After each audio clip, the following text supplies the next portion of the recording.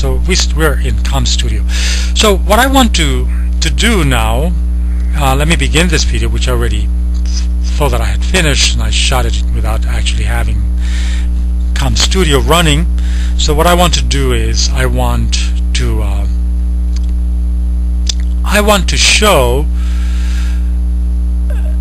or to see that given any graph of a function, we can introduce another function.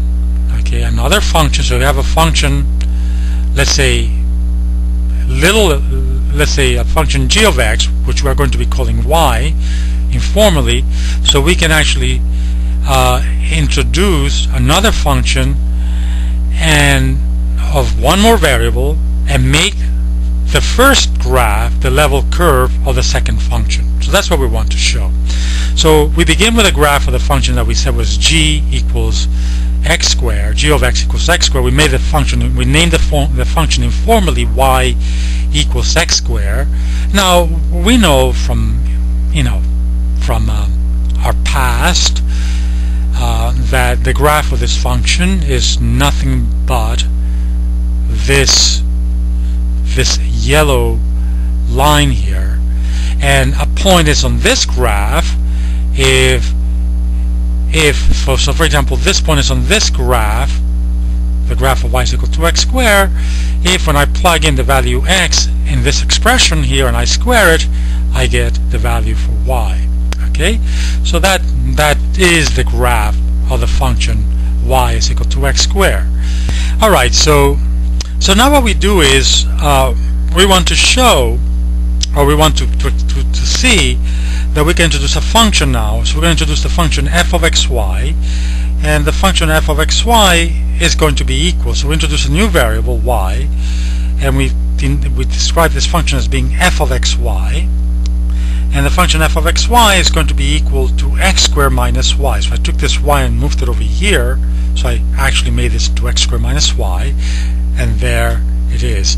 So now I have a new function, and if I look for the level set when f of xy equals 0, I end up with a function whose graph looks exactly with a level set whose graph looks exactly like this. Okay, so there it is. And let's see what happens when the level set. What level set do we get when we set f of xy is equal to 2? Well, when we set f of xy equals to 2, we can actually see that the level set we get is 2 equals to x squared minus y, and then if we write this as y is equal to x squared minus 2, which we can do by using elementary algebra, we actually end up with this graph moved down by 2 units. The initial graph, which was over here, now gets pushed down by 2 units. So it becomes, so this is it.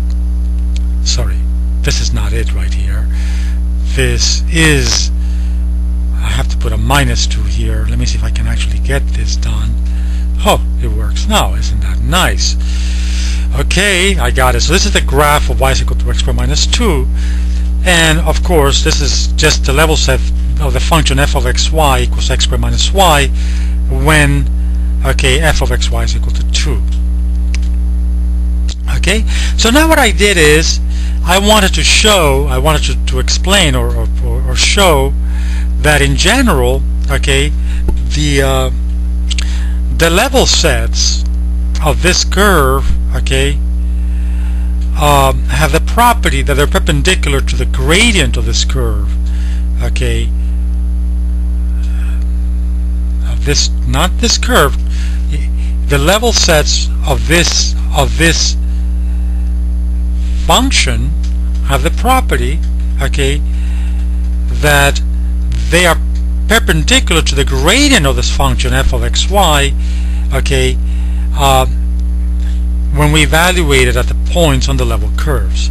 Okay, so let me actually tell you what I mean by that. So let me compute the gradient of the function f of xy is equal to x squared minus y.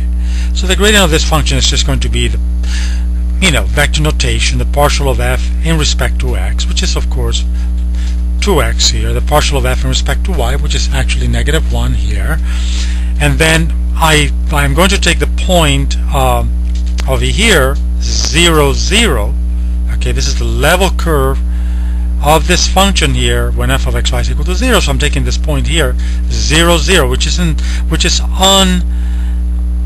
this graph here, right? So I'm taking this point and I evaluate it. Okay, I am going to evaluate it. I'm going to take the point 0, 0 and evaluate the gradient of that point, and what do I end up? I end up with 0, negative 1. Now this over here turns out to be a vector. So the vector 0, negative 1 is going to have x coordinate 0, y coordinate negative 1, so it's going to point down in this direction. Now I know that the tangent, okay, at this point, okay, for this curve y is equal to x squared, actually points in the direction of the vector I, the vector 1, 0. So I know that, of course, something that we know from calculus 1, or we could actually just define the line, okay, using the derivative of the function y is equal to x squared tangent to at the point 0, 0, and then, you know, take 2 points of that line and define the vector, okay, in component form,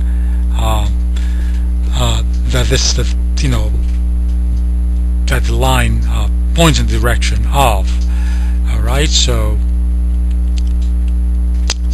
we know that v equals to 1, 0 is the direction of this line here, which is tangent to the curve y is equal to x squared at the point 0, 0, 0, 0. So now what I'm going to do to show that this vector here is perpendicular to the vector 1, 0.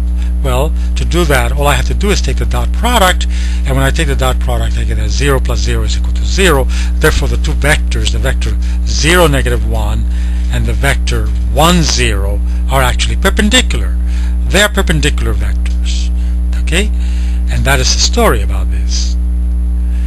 And that's what I wanted to explain. Okay, so that's the story.